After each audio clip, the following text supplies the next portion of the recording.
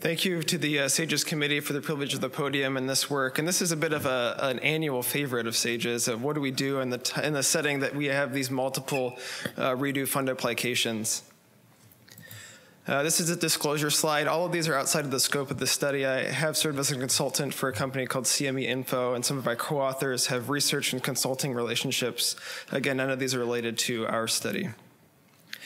So I want to start out by talking about a few numbers that are going to be very important for this, and if anyone has been at the prior Foregut sessions in this conference, these numbers have been touted pretty broadly. 15.4%, this is the most recent estimate of the prevalence of gastroesophageal reflux disease in North America. Another interesting percentage is 40%, so the patients that don't get complete relief from their antisecretory medication is pretty substantial. We would think that that would lead more people to go to surgery, but there's only about 1% of any of these patients that ever get referred to a surgeon for any sort of surgical treatment or even to address that as an option.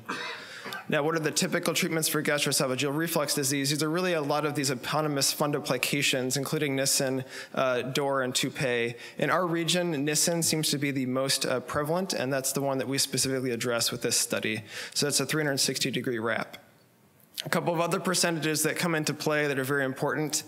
50% of those patients that have fundoplications do end up back on or never come off of their antisecretory medications. There's 20 to 30%, depending on which series and which definition you talk about, that are defined as fundoplication failures, and that's what we're talking about here. And then of those, 3 to 6% eventually need a second, third, fourth, or maybe fifth operation to try to treat this disease. Now, fundoplication failure is a term that gets used often in the literature. Unfortunately, it suffers from a lack of any sort of universal definition. Some studies use resumption of antisecretory medications, though some patients never come off those, so that's a bit problematic. Others use symptom recurrence, but use various scoring systems to assess symptom recurrence, endoscopic evidence of esophagitis, or radiographic evidence of reflux on various imaging studies, or some combination thereof. There's obviously reasons, we will readily admit that there are reasons for failure, and these can range from both technical aspects from the index operation and patient factors. A number of authors have tried to classify some of the anatomic ways that fundoplications can fail. These are two different schema from one in the thoracic surgery literature and one in the general surgery literature. But there is one that's very important is this one, which is the wrap came completely undone. So this is essentially a restoration of normal anatomy by degradation often of the sutures. A herniation of part of the stomach through the wrap up back into the chest, the wrap itself into the chest. And then this one, which is another very important one to consider for the surgeons, is this was a wrap that was never placed in the correct place to begin with. So why do we look at Roux-en-Y as an option for an anti-reflux operation? So fundoplication primarily is addressing the valve mechanism at the distal esophagus and proximal stomach. But there were some earlier studies going back to the 1990s that showed a 95% improvement in reflux after gastric bypass surgery. This was a bariatric surgery population, and this was something that was done retrospectively, but it gave us some evidence that this may be a very good operation for patients that have severe refractory reflux, especially in the reoperative setting. This is really a volume-based thing. We remove not only the parietal cell volume from its continuity with the esophagus, but also the content that can even be exposed to the esophagus, where you're looking more on the order of 30 to 50 cubic centimeters or milliliters of fluid that can readily reflux back up the esophagus. There have been other studies that have shown that this sort of Roux-en-Y reconstruction have been superior to refundoplication in patients that have esophageal dysmotility, a short esophagus, have documented delays in gastric emptying, and have had more than one prior foregut operation. So we wanted to see specifically patients that have a complete wrap and this conversion to Roux-en-Y. So we looked back through a couple different sources, one a revisional database that we keep of foregut and bariatric surgery at our institution, and then searching through CPT codes.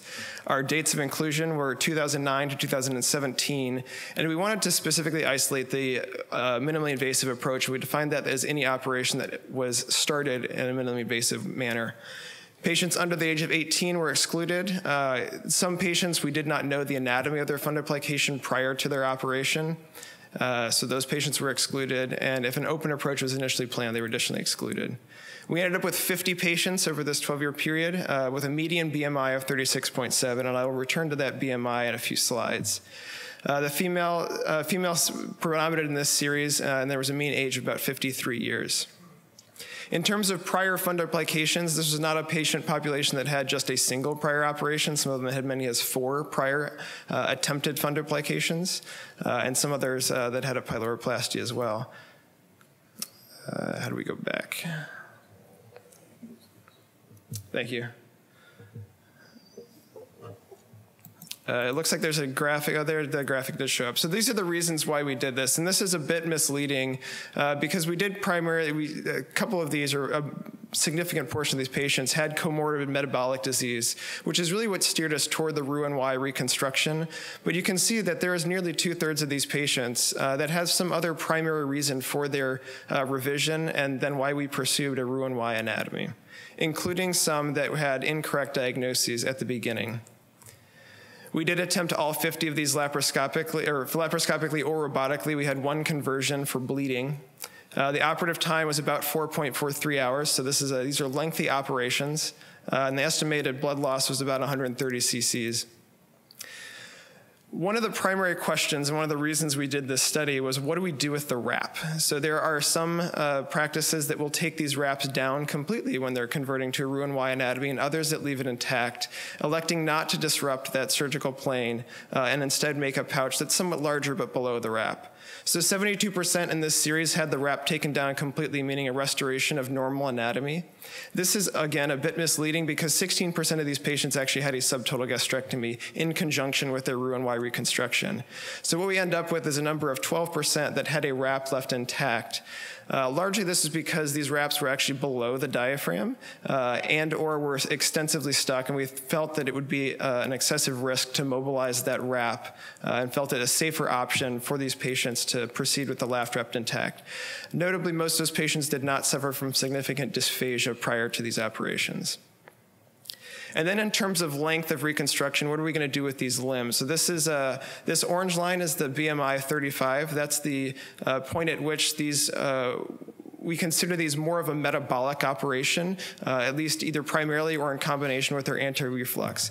So you can see we're split roughly 50-50 in terms of patients that have some sort of metabolic component that is simultaneously being addressed with this reflux disease. But the majority of patients that don't have a metabolic disease that is comorbid are getting very short limbs, often in the 75 to just under 100 centimeters. There was a significant, as is one of the perils of reoperative foregut surgery, significant reoperation rate. And then we had 2 patients each that had marginal ulcers, superficial surgical site infections, an anastomotic leak, and this is one of those patients that this was their 4th or 5th foregut operation. And then 1 GI bleed that did require transfusion a couple days after the operation.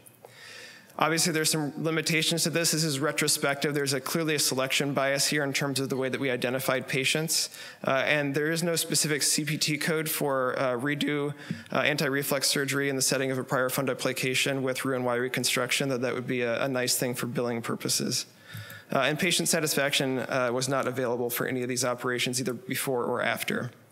So we conclude that this is technically difficult, but it's safe and feasible, even in the setting of multiple foregut operations, and we do recommend conventionally taking down the wrap if it's feasible.